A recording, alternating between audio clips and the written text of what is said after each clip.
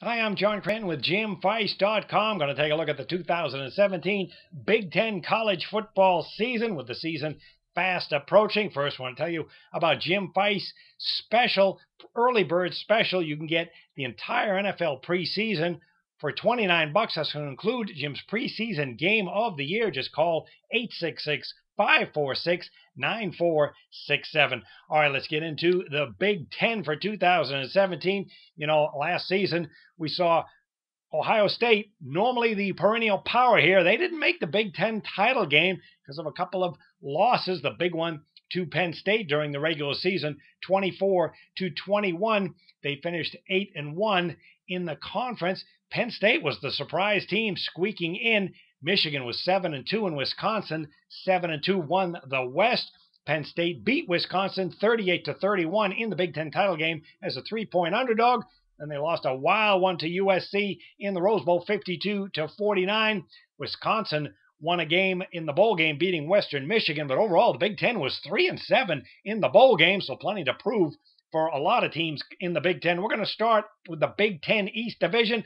I'll start with Ohio State, another powerful season of 11-2 straight up, just 6-7 against the Las Vegas number, 8-1 in the Big Ten. The defeat to Penn State was the only conference defeat the last 3 years under Urban Meyer, 37-4 straight up, 22-19 against the spread.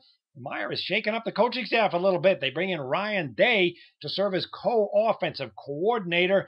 He was the quarterback coach along with former Indiana head coach Kevin Wilson, is going to help run the attack at Indiana. Wilson ran wide open, no-huddle spread attacks. So that's going to be interesting. The returning offense for the Buckeyes, 6 on offense, 7 on defense. They're on a 9-4 run under the total because of a powerhouse defense. But the offense was very strong last year, 39.4 points per game. That was 13th in the nation, with perfect balance that Meyer likes. 245 yards rushing, 213 yards passing per game. And they got senior quarterback J.T. Barrett back. He is the Heisman Trophy winner favorite in Las Vegas at 4-1. He is a senior. Last year as a junior, 24 touchdowns, 7 interceptions, 2,555 yards passing, 61.5% completions. Plus, he ran for 845 yards, a dual threat, 4.1 yards per carry. But he's not alone. They got sophomore running back Demario McCall, 270 yards rushing, but 5.5 yards per carry. He's going to step in. They do have 4 offensive linemen back. There's a weak spot with the Ohio State offensive line. They struggled at times, and so we're seeing some of the players on the O-line being shifted around in spring and summer. Now, you got a team that puts up great offensive numbers overall. However, in their 2 big games, 21 points they scored against Penn State, that was not enough. And the bowl game against Clemson, 0 points. So clearly that's why some of the changes were made by Meyer. The defense has been dominant for the Buckeyes the last 2 years. 2 years ago, they gave up 14 points per game. That was 2nd in the nation. And then last year, almost the same, 14.2 points per game, 3rd in the nation.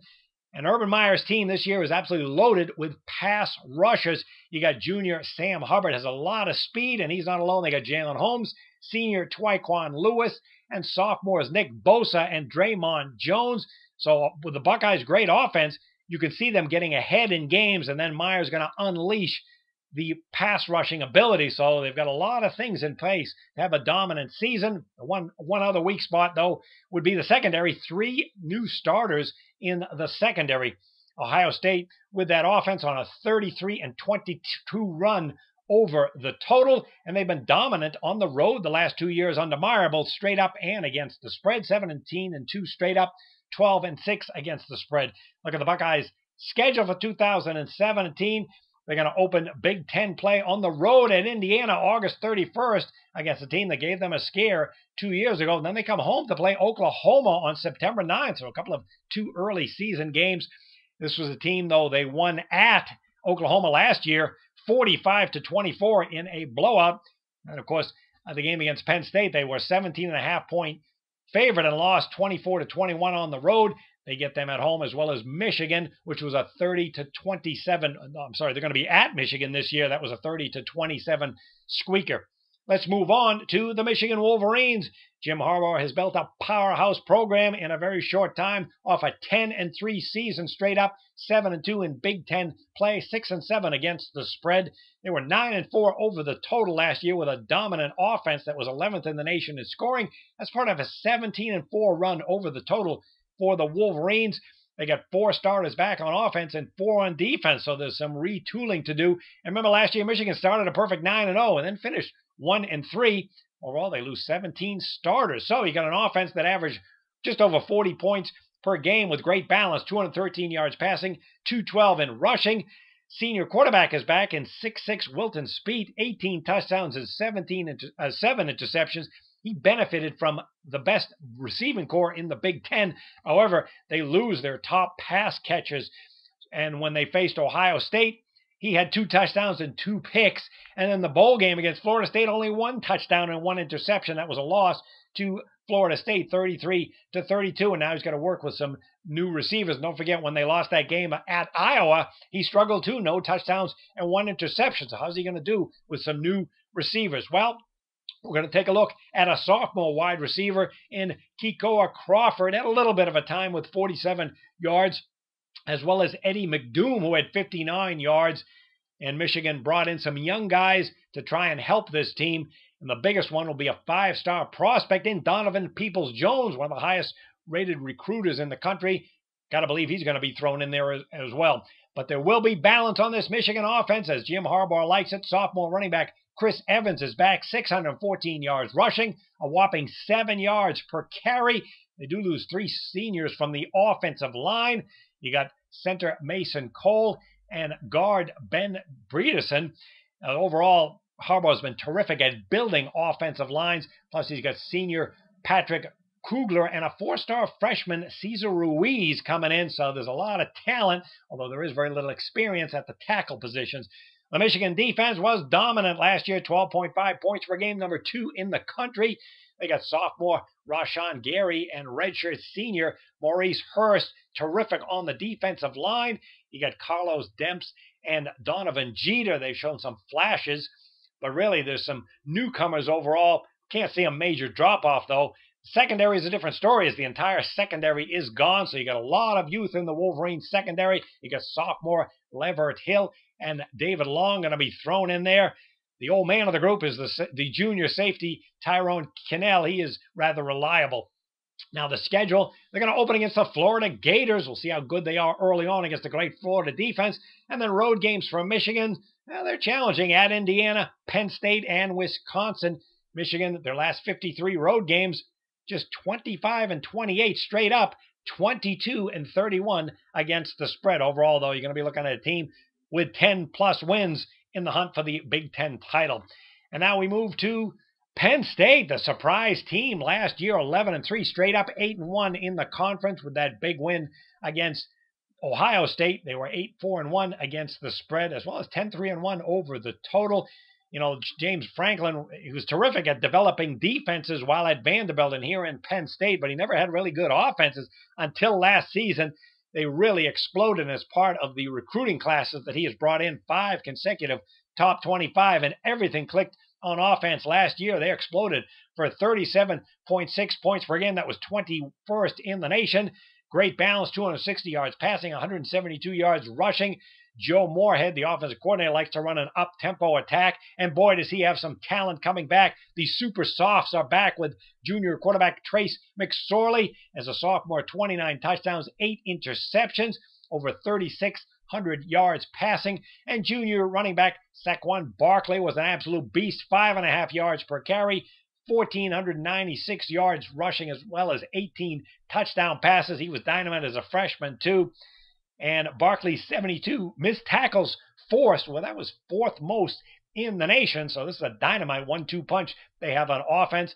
And they have some terrific experience at wide receivers. You got senior Deshaun Hamilton back. He had 506 yards, as well as DeAndre Tompkins, who had 440 yards. And the defense under Franklin has been strong for quite a few years, and they were very good last year, 23.4 points per game to augment this explosive offense. That was 35th in the nation in points allowed.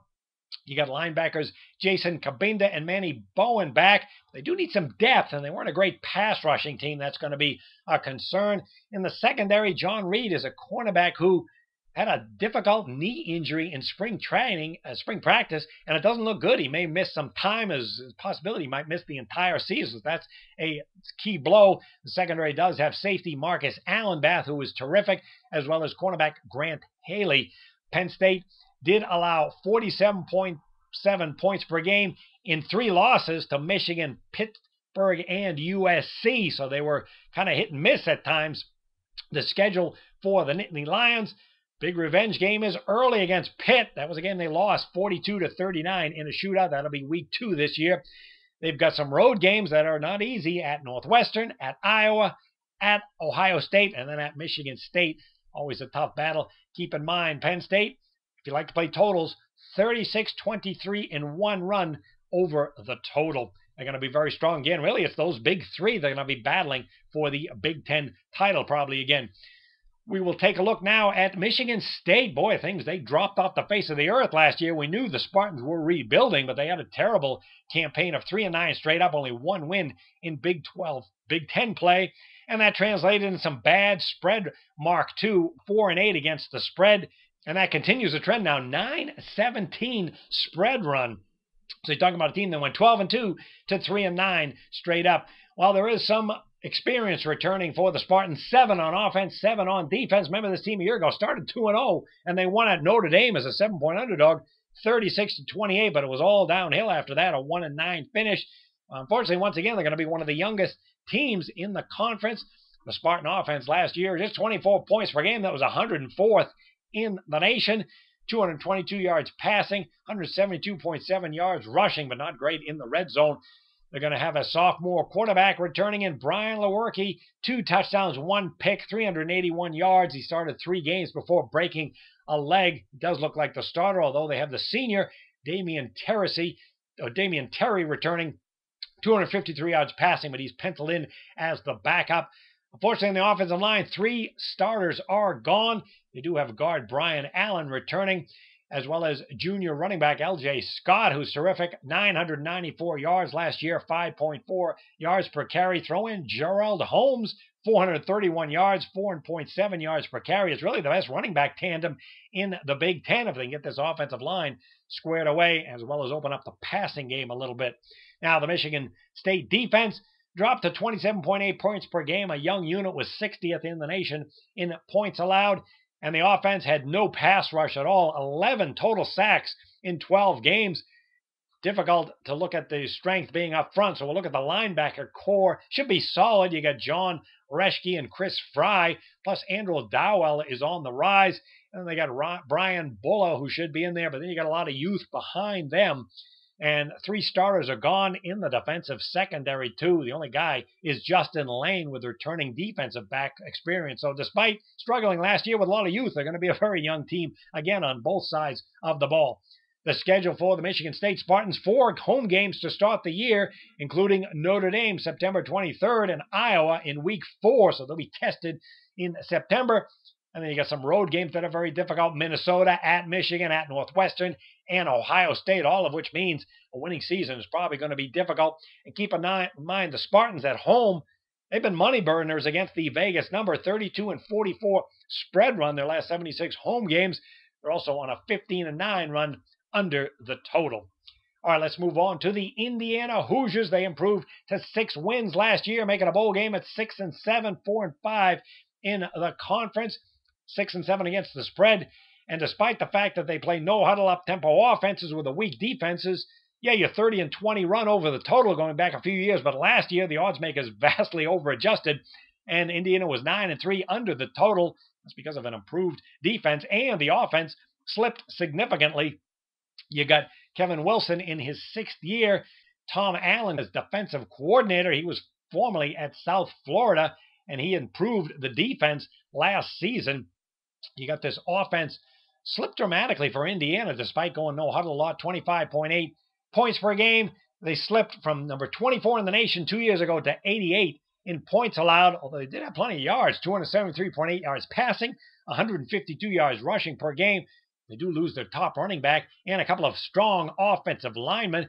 They got a new offensive coordinator in Mike DeBoard. He was with the Tennessee Volunteers, although he says he wants to keep the exact same style, which is up-tempo and no huddle. The problem for the Indiana offense is that they struggle badly in the red zone, converting only 71.4% of red zone opportunities. So they move the ball in the middle of the field. But once they get the red zone, they finish badly when it comes to putting the ball in the end zone. Good news is they do have senior quarterback Richard Legault back. He's 6'6" and had 19 touchdown passes, but 17 interceptions. That was a big part of their problems in the red zone. Over 330, he had 3,362 yards passing. He began his career at Connecticut before transferring to Oklahoma State, so he's been all over the map. They do have a very good senior running back in Camion Patrick back, although he's back from an injury, and he's been pretty good out of the backfield as well. And then the wide receiving core, you got 6'3" junior Nick Westbrook. He had 995 yards and a whopping 18.4 yards per catch. Very talented wideout. So this offense should be better if they can solve their red zone problems. The defense, 27.3 points per game. That was 57th in the country, a whopping improvement from the 37.1 points per game they allowed 2 years ago, which was 116th in the country. They play that 4-2-5 scheme that Allen brought in and will stick to it. They do lose some of their top players on the defensive line. That's probably going to be a weak spot, but they do have a secondary problems too with speedy quarterback Rashad Fant. He's back for another season. He's a very strong player. Linebacker Terrell Scales is back. He led the Big Ten in tackles, but overall depth is a concern. But still, they improved markedly under this 4-2-5 scheme. The Indiana schedule, they're going to open at home against Ohio State. A very tough opener. That'll be August 31st, a Thursday game. They're going to have to play a road game at Virginia. Some of their road games are not easy at Penn State, Michigan State, Maryland, Illinois, and Purdue would be easier. But still, hard to see them breaking into the big three of the Big Ten. So they have to be shooting for a 500 season and another bowl game. Let's take a look at the Maryland Terrapins. They improved to 6 wins last year, 6-7 straight up, just 3-6 in conference play, but 4-9 against the spread. It's a team that was 7-4 under the total. Returning offense, 6 on offense, 6 on defense. And look at their win total the last 6 years, 2-4-7-7, 3-6. So they're slowly getting there. They are under their second year under Coach DJ Durkin. He used to be the defensive coordinator at Michigan back in 2015. So he went from 3 wins to 6. They made it to the Cotton Bowl, lost 36-30 to Boston College.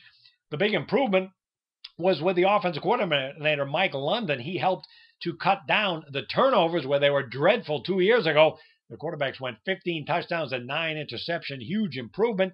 And because of that, they averaged 25.8 points per game. That was 88th in the nation. And not a lot of yards, 178 yards passing, but they went to the ground game more and were very good. Almost 200 yards rushing per game. Problem for Maryland this year is a new quarterback will be behind center. We're not sure who that's going to be either. They got North Carolina transfer, Caleb Henderson. They got a returning sophomore in Terrell Pigrom, 322 yards in a limited role. And he's got some competition with sophomore Max Bortenschlager, 209 yards per game.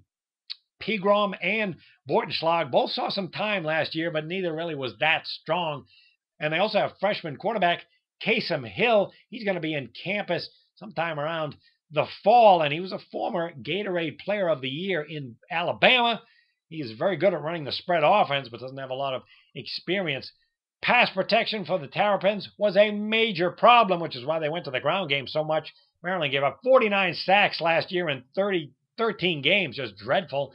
Running backs, though, are dynamite. They were 4th in the Big Ten in rushing, and they returned junior running back Ty Johnson, just over 1,000 yards, over 8 yards per carry. You got Lorenzo Harrison, 7.2 yards per carry. So Maryland is really bursting with playmakers in the backfield.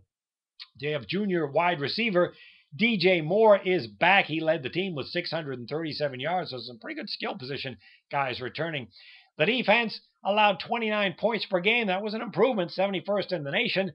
2 years ago, they were 103rd in the nation, over 34 points per game. The run defense, though, is still a problem. They are allowed 218 yards rushing per game, and that'll be a problem again as they lost their top 3 defensive linemen. You get seniors Chandler Burkett and Jesse Anna Boehm back. Anna Boehm had 9 sacks, but the secondary is extremely young and it was inconsistent with some of the returnee starters, so they probably could struggle in the secondary once again. The schedule for Maryland, big test early. They're going to open at Texas, and they got some tough road games at Minnesota, at Ohio State, at Wisconsin, and at Michigan State. So again, probably look for a 500 team at best and maybe a bowl game. All right, let's take a look at the Rutgers Scarlet Knights. Rebuilding last year, 2-10 straight up, winless in Big Ten play under the first-year coach, Chris Ash. They were 4-8 against the spread, which means Rutgers the last 2 years, 8-16 against the spread. A lot of returning talent, returning experience as they went with the kids last year, 9 on offense, 8 on defense. Ash is a former defensive coordinator at Ohio State, and they bring in Jerry Kill to help run the offense. He has done wonders where he's been, including Minnesota. A nice upgrade because this offense was dreadful last year, 15.7 points per game, 127th in the nation. And look at these numbers, 138 yards passing, 145 yards rushing. There were 128 in total offense. And they've got a new quarterback in Jonathan Lewis. He is a talented dual threat, probably unleashed. And they have a couple of transfers who come in, brothers, the Mitchell brothers, Amir and Damon. Amir comes in from Michigan and Damon from Arkansas. Certainly going to upgrade the passing attack. Although Amir had an injury in the spring and he is doubtful for the season and may be back, but that's an injury to keep in mind. And then you got Damon from Arkansas who's going to help out, as well as the sophomore returnee, Jawan Harris, had 481 yards. And they got Janarian Grant, who kind of does it all. He's a good playmaker, largely a kick returner.